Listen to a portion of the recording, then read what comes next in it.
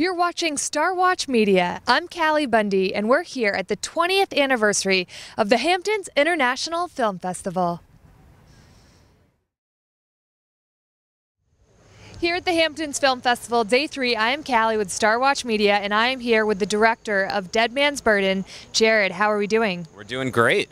It's a beautiful day in the Hamptons. How can it be bad? I know, right? That's a very good point. We've had a little rough weather in the beginning. Were you here for that? Oh yeah, when I was driving my little SUV down the street, and suddenly I thought I was in a monsoon as water from every puddle came up all around us. It was kind of terrifying, actually. It was. And where were you coming in from? From New York. From New York. So easy. Yeah, it was an easy drive. I know. We got here, got to our hotel. We're walking outside, and then the sky opened up, and it was just all right, let's go get our umbrella. This isn't gonna help.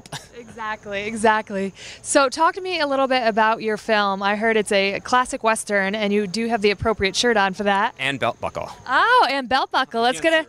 Oh, yeah. 50th anniversary Pony Express belt buckle. So wow. I got it in Texas a couple years ago at a vintage store, so in Austin. So, yeah, I love the West. I love Westerns. So when I wanted to go out and make my first movie, of course I was going to make a classic Western, in the vein of John Ford, really just sort of embracing the landscape. It's about a family that was ripped apart by the Civil War.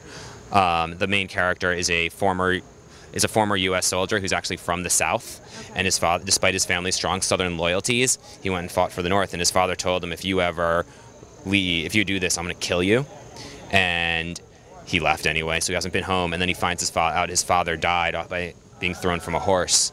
So he comes back to see his family and discovers all the things that have changed and that there's secrets lying beneath everything. Okay, so just loving Western and Western culture, was that kind of your inspiration for the film, or was there something more specific? I love Westerns. I wanted to make it. This one was really inspired by the Civil War. There's a great Civil War general, George Thomas, who is actually a Virginian who fought for the North. And after the war, his family was destitute, and they would never talk to him and take money from him, even though he was one of the most successful Northern generals and was very, had a lot of money and could really support them. But they were he was disowned, essentially.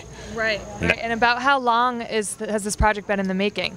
We were shooting, actually. Last year, today, we would have been standing at the end of a 2-mile dirt road in the middle of New Mexico, with no cell phone reception, covered in dust, and it would be either freezing or, dying of heat stroke. Right.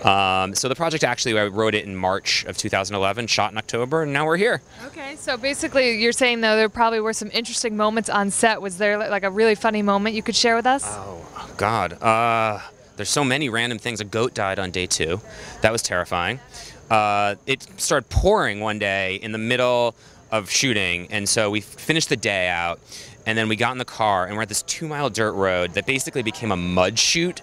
And so everyone just could pile into the 4-wheel drive vehicles, and we start trying to get down before the arroyos come, which are basically rivers that just come shooting down water, and you can't get past them if they come down. So we're going past them.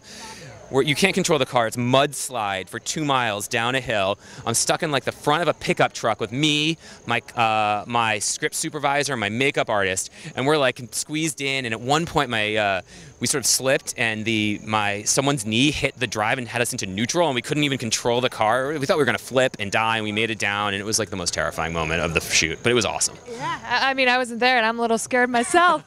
I think Westerns, I think horses. Did you use a lot of horses? Oh yeah, a lot of horses. Okay. We had horses, all our actors rode. It was great. And did they ride before? Because I would imagine that would be kind of a challenge. Yeah, I wanted every actor to be film. One of the things that was important, they were familiar with their guns and they were familiar with horses. Okay. So my lead actress, for example, she's Australian, and I was talking to her before we cast her, and she's like, I'm like, have you ever been on a horse? She's like, oh yeah, I grew up on a ranch, and I mustered cattle around. I'm like, okay, cool. And one of my lead actors taught riding, the other's gone hunting on horseback. They know their way around the animals, which is really important, and guns, which is also great. Right, and you also said you have a remarkably tall cast. Yes, we have a very tall cast. It's a very, everyone's really tall except for my lead actress, which created some interesting problems on set that I was not really aware of, but yeah, it's all really tall men and a small woman. Right, awesome. Now, has the first screening played yet here at the festival? Yeah, it premiered last night, 7:45, and it was great. It was really packed. People really enjoyed the film, and then we play again tomorrow. So it's been so far so good. Sure. And this is your first time at the Hamptons Film Fest? Yes, first time at the Hamptons Film Fest, and I'm loving it. It's great out here. Okay, so for this to really be a success for you coming away from the weekend, what do you really want the audience, everyone to come away with?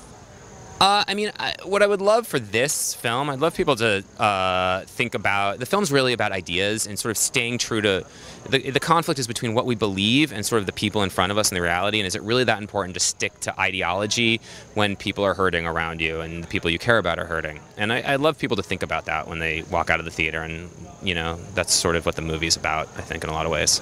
Okay, great. And where, for people that aren't here, where can they go to find out more? Well, the deadmansburden.com. Is our website, or you can find us on Facebook, facebook.com/deadmansburden. And the film will be coming out in theaters next year. We just got picked up for distribution, so we're very excited about that. Congratulations. Thank you. Awesome. Well, thank you so much for your time, Jared. Best of luck. Thank you. This is great. Yes.